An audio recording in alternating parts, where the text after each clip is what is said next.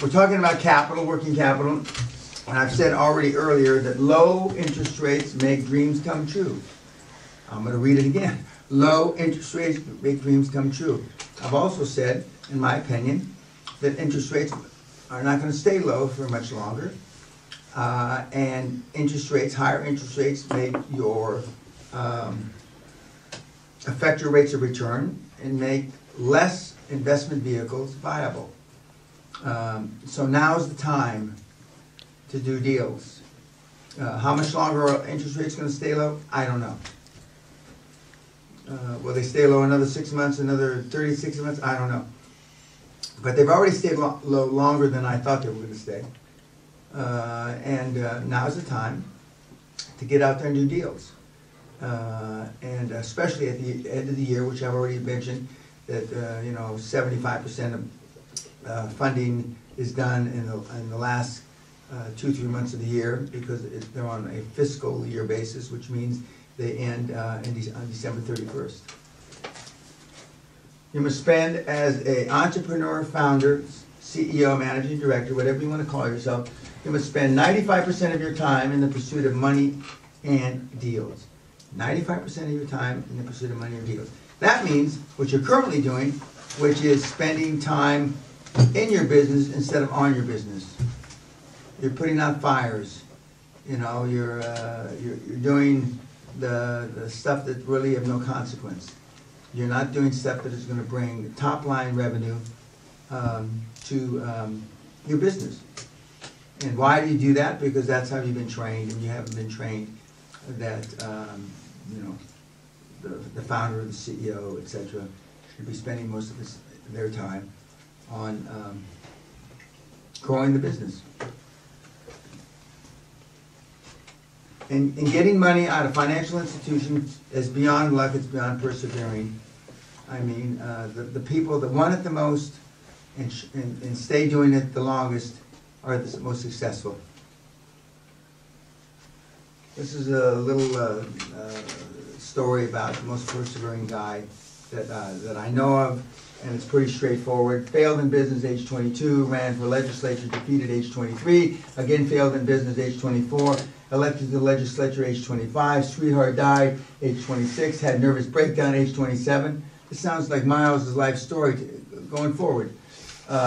Defeated for speaker age 29, defeated for elector age 31, defeated for Congress age 34, elected to Congress age 37, defeated for Congress age 39, defeated for Senate age 46, defeated for Vice President age 47, defeated for Senate age 49, elected President of the United States 51.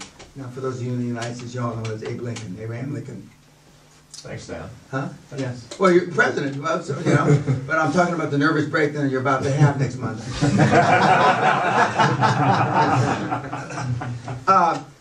But this is the kind of perseverance. And the people that are in the Hall of Fame, many of them have showed that. I have similar. I didn't run for office, although I was asked to run for governor twice, once in California and once for Texas. But I intelligently decided against it. But the perseverance separates the men from the boys, the gals from the girls.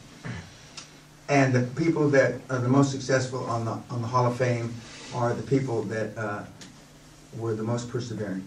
It's simple. It doesn't take rocket scientists.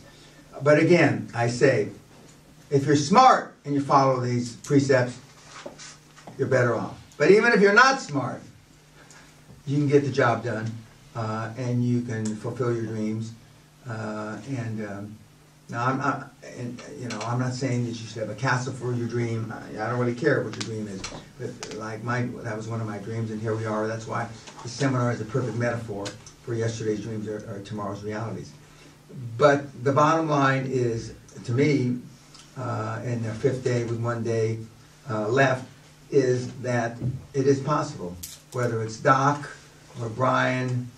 Or Brian Rose, the other Brian, or whoever is in this seminar, you can do it. Now, had to fire. This is perseverance. Had to fire his staff, ditched his private jet, was written off as dead.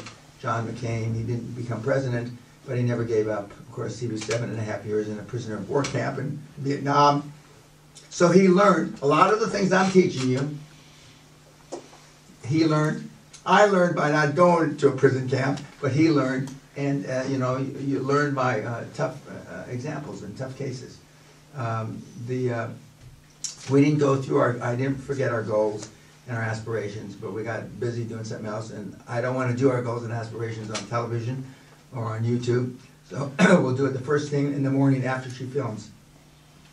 Are there any questions or anything that I've covered heretofore?